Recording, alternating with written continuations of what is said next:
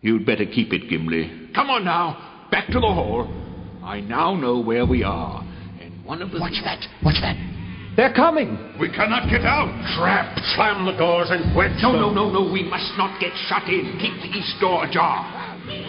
Wait, Boromir. Don't close the door yet. Who comes hither to disturb the rest of Balin, Lord of Moria? Take that! There are orcs, many of them. Some large and even with their sons. There too. A great cave troll, I think, or more than one. Close the door, Boromir. All right. I'll wedge it with broken sword.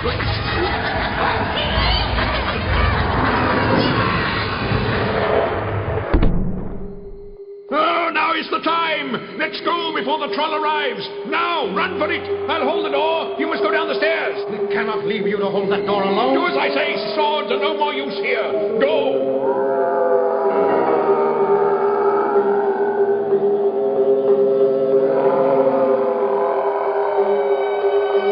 Don't stand there! I've met my match and have nearly been destroyed. Where are you, Gimli? Come ahead with me. Keep close behind, all of you. All right.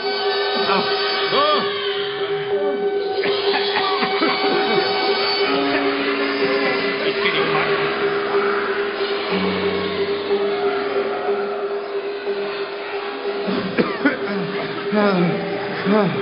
There's an arch ahead. Come on, let me go ahead. Come on through. Hey, this is the second hall of Old Moria, and the gates are near over there. See it across the bridge, over the chasm on the other side, up the stair, through the first hall, and out. Come on, there's no time to lose. Now for the last race. If the sun is shining outside, we may still escape. Quick, down and across. Look ahead, though the fire has cut them off. The bridge ahead across the chasm is dangerous and narrow. Gimli, lead the way. Pippin and Merry next. Straight on. Then up the stair, beyond the door, and out. They're shooting arrows now. One just bounced off me. Look! The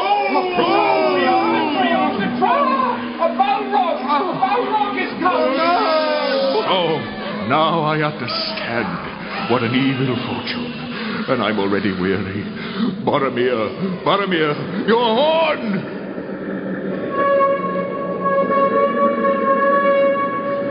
The ranks of the orcs had opened, and they crowded away as if they themselves were afraid. Something was coming up behind them. What it was could not be seen. It was like a great shadow, in the middle of which was a dark form of man's shape, maybe yet greater. And a power and terror seemed to be in it and to go before it. It came to the edge of the fire. Then, with a rush, it leaped across the fissure. The flames roared up to greet it. Its streaming mane kindled and blazed behind it. In its right hand was a blade like a stabbing tongue of fire. In its left it held a whip of many thongs. Over the bridge!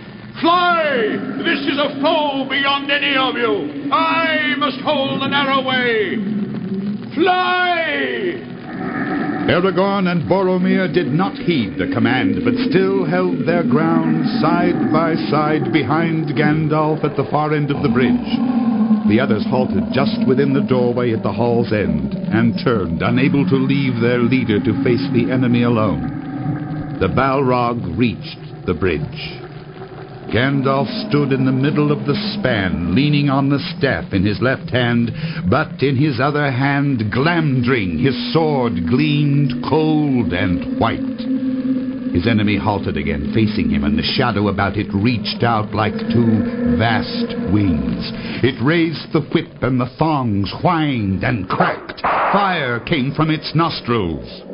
You cannot pass! I am a servant of the secret fire, wielder of the flame of Aenor. You cannot pass. The dark fire will not avail you, flame of Udun. Go back to the shadow. You cannot pass. The fire in the Balrog seemed to die, but the darkness grew. It stepped forward slowly onto the bridge, and suddenly it drew itself up to a great height, and its wings were spread from wall to wall.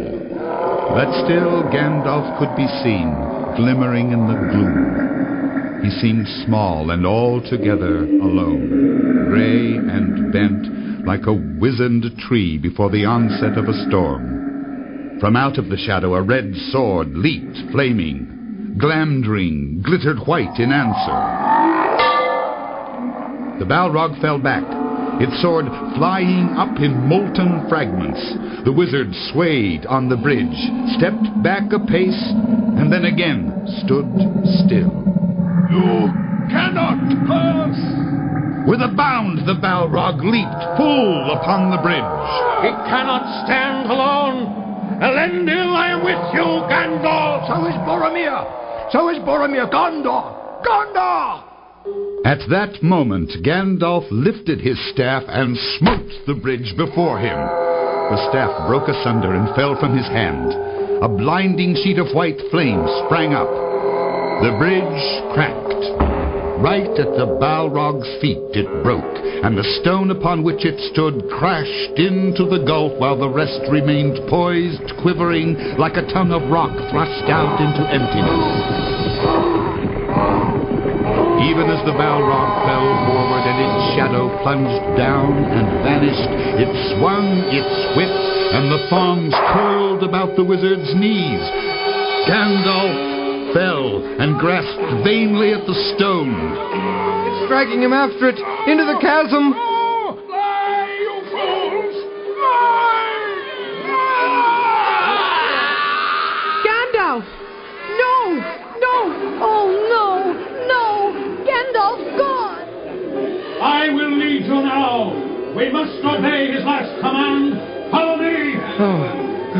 Faster! Forward. Faster! Forward. Through the gate! On! They looked back. Dark yawned the archway of the gates under the mountain shadow. A thin black smoke trailed out. Nothing else was to be seen. The dale all around was empty. Grief at last wholly overcame them, and they wept long. Some standing and silent, some cast upon the ground as the drum beats faded.